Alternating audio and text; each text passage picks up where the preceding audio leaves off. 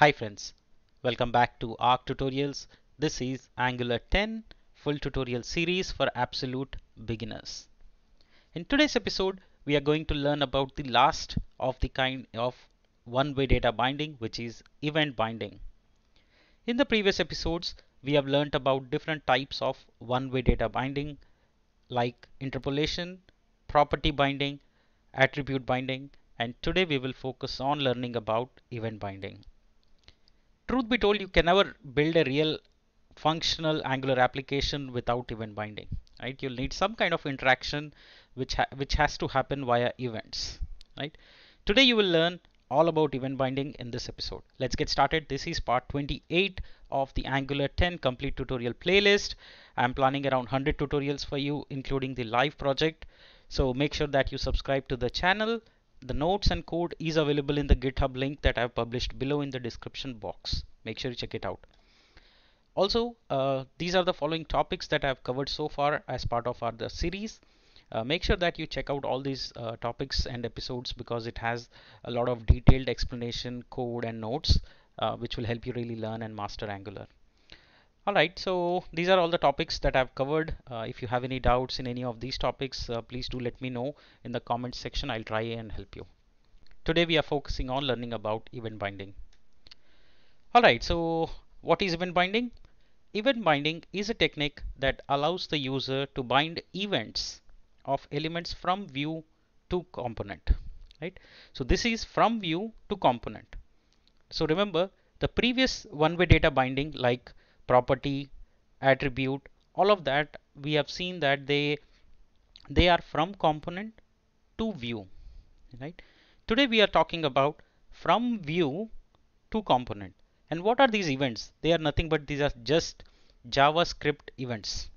For example, click, on mouse over, on hover, right? On click, on mouse move, anything, right? Anything that you do on JavaScript, those are an event. Now this is one way, like remember that it goes from view to component, right? And it can be used for all and any events. I'll show you few examples today.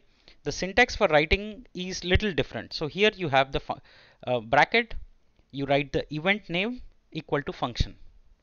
But there is a difference that you don't write, unlike in JavaScript, you'll write on click, on mouse over. Here you will remove the word on, right? It will automatically know that that's the event you're talking about.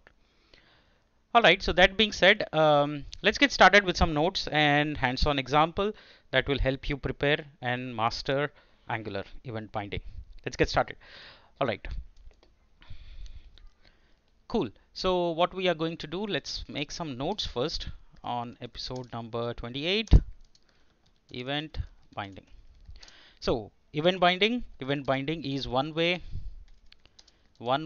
data binding from view slash template to component slash class, right? Class or class, or just call it component, right? That's the technical term for it. So from view to component, right? Now you can call any event, right?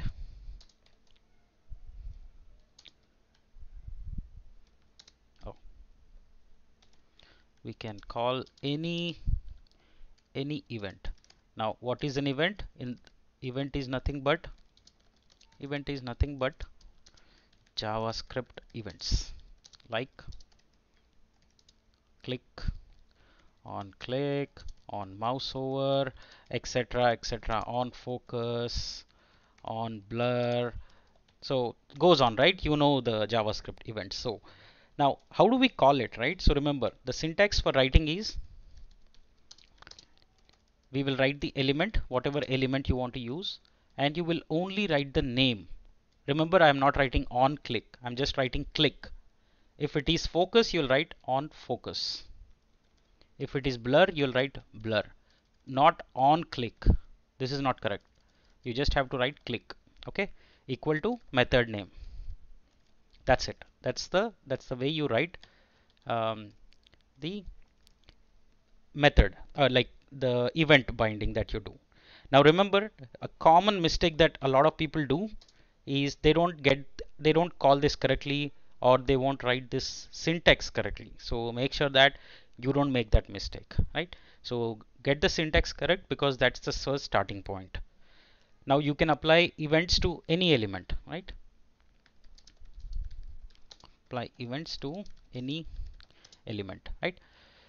All right, so that being said, let's get started. Let's start this application and then I'll show you some examples. I'll give you some homework as well. Make sure you practice along with me because that's the only way to learn it. All right.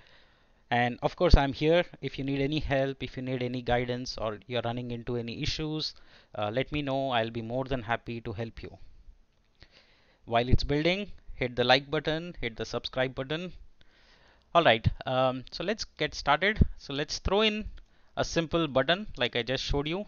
We'll start with simple equal to. Here you will define the method name, right? Now, what's the method name here? So this is the method name that you will define in your component class. Let's do that. So here I'm going to say hello, right? Nothing crazy, nothing fancy, right? Just a simple method. Now we need to implement this in our app component or whichever component file you want to do, right? So let's go ahead and let's define it right here, and we will say hello, right? And we'll say console.log.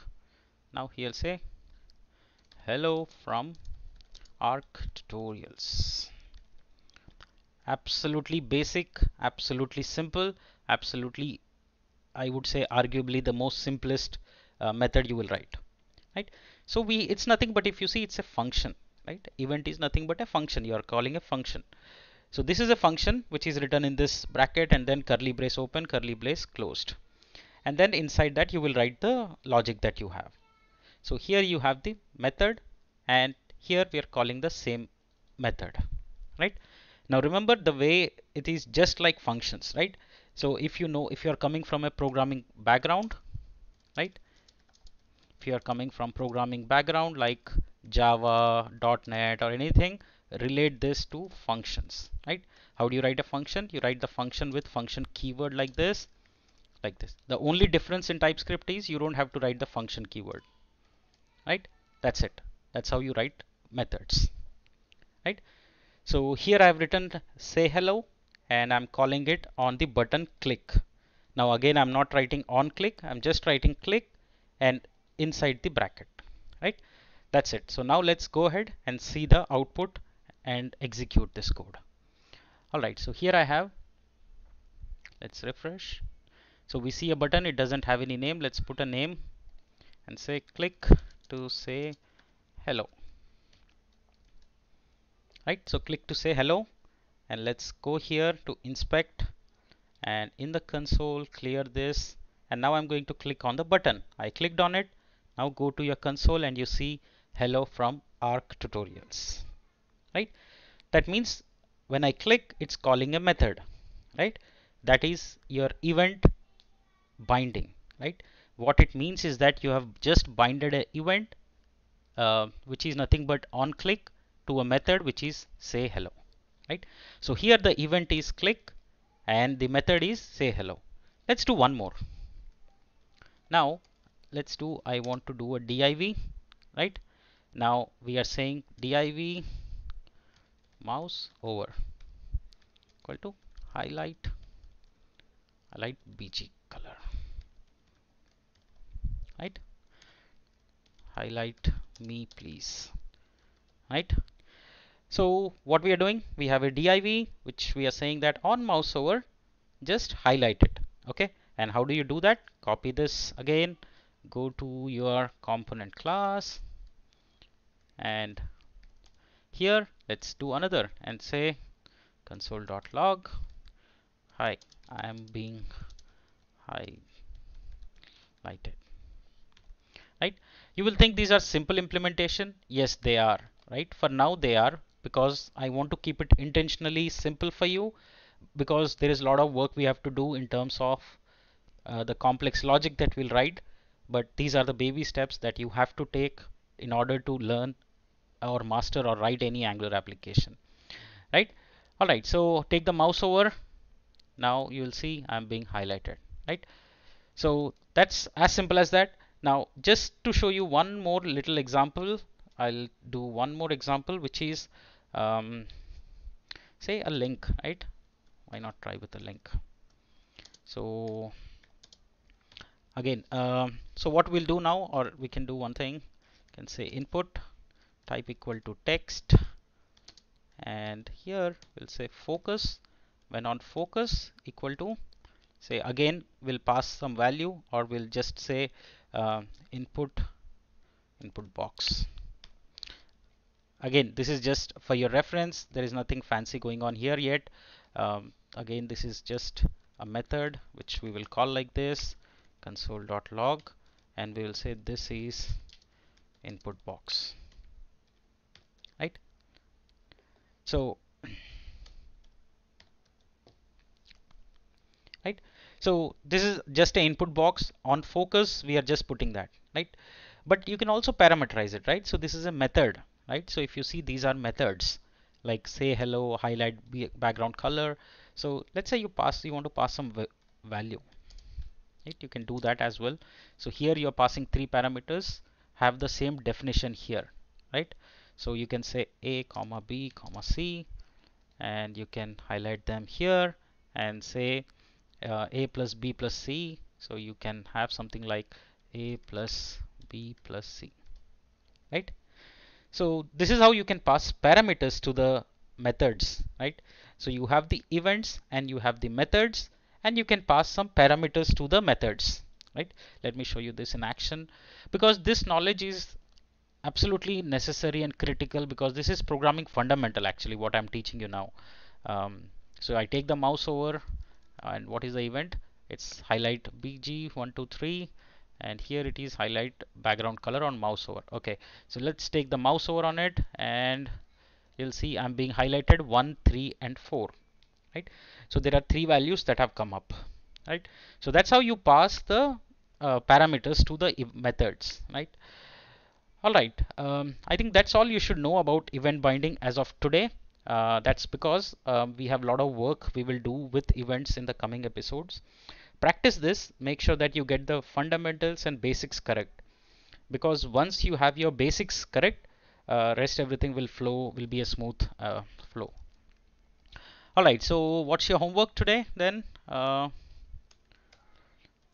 Practice calling events on various elements, right? Try um, different events than what I have used,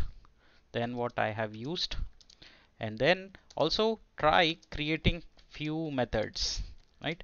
Which will take single parameter, which will take multiple parameter, right? Because this, if you know this knowledge, you will be able to understand any code that we are going to write further, right? So absolutely important. Make sure that you get it right. Okay, let me know if you have any doubts. I'm here to help you.